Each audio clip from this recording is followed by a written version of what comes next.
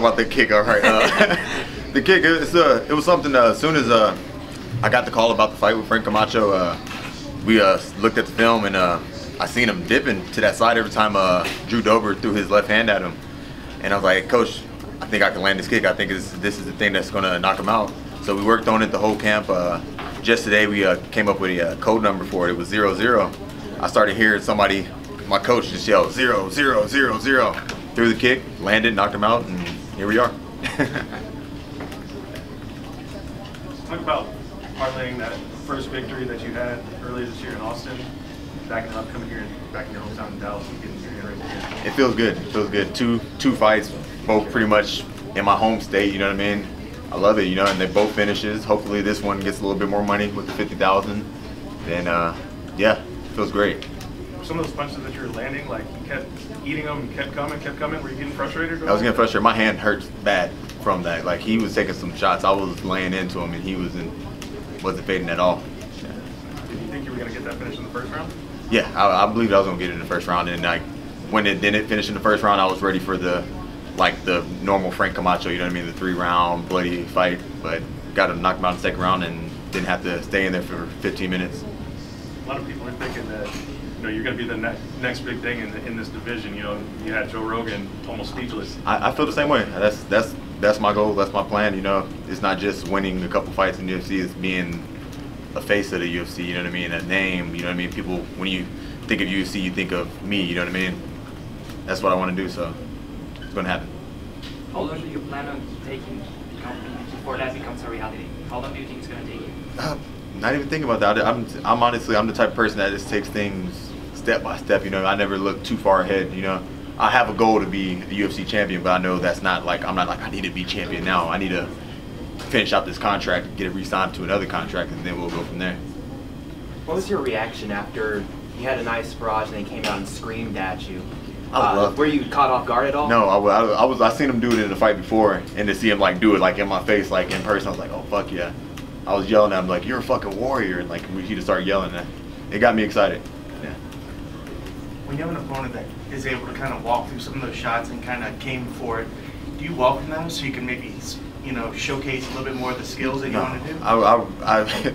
That's Frank's style is like a style that I do not like, you know, because he could have, you know, I could have gassed out and he could have still been doing the zombie on me, and then I would have got beat up in the third round. That's what I was really worried about, just getting drawn out to the third round and him just still sitting there taking shots, and now I'm tired, but this is his element. This is what he does, you know. He's used to that. I'm not. You had a couple teammates on this card as well. Does that help having, you know, teammates around you for this big night? Yeah, it helps a lot. I didn't feel like I was going into war alone, you know what I mean? But we had like a locker room full of like friends, coaches, you know. It felt good. Did you pay attention to the fight before with Charles? Yeah, I paid attention to it. Yeah. Did that kind of dampen your mood at all, or? For a minute, but then once I seen all the people out there when I was walking out, it was back down to reality, you know. You said you had a hard camp.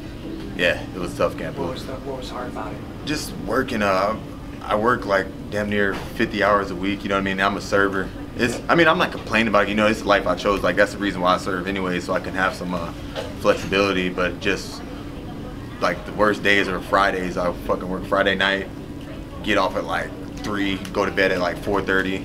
Then I have to wake up at 10 or 9, get to the gym by 10, and fucking the Saturdays are hard days. It's like we do rounds, so I'm sitting there getting beat up for like 25 minutes when I'm dog shit tired from like 4 hours of sleep. And then stress from, don't want to get into it, but it's just stress. It was a lot of stress, but I made it through and I'm here now. So when do you have to go back to work? I don't know. My managers are cool. I got some of my managers here. They're probably gonna give me the month off. I'm telling them. Month off before I quit. they have a choice. So when was the last time you were waiting? Last time I served? Yeah. Last Sunday. Last Sunday. Last Sunday. Yeah. Do you expect better tips now? Is the question.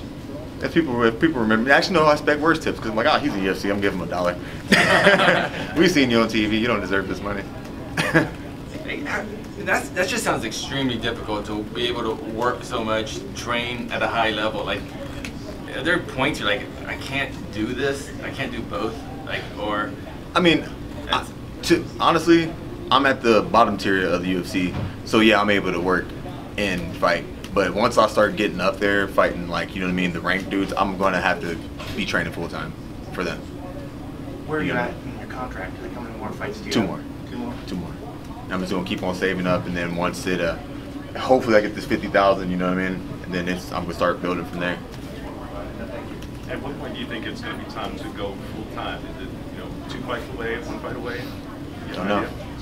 Like I said, I'm step by step. I'm not trying to set like a goal and get disappointed myself when it doesn't happen the way I want it to happen. Yeah. And what about the team, just atmosphere at Fortis right now with so many guys coming through in the Contender Series, on this card tonight even, and just really building the whole gym up as a whole? It's awesome. It's just a team. Like it honestly, I told somebody before, it doesn't even feel like we have that many guys in the UFC. Like every time somebody brings it up, I'm like, oh shit, yeah, we got like fucking 7, 8, 9 people that are in the UFC, But honestly, we're not in the UFC yet. We still gotta prove. We gotta be in the UFC. You know what I mean? We have guys that are just getting into it, but we need to establish ourselves as a force in the UFC, not just a team that just happened to get 10 dudes in the UFC off of a Contender Series. You know what I mean? Cool. All right. Good. Congratulations. Cool. Hey, thank you.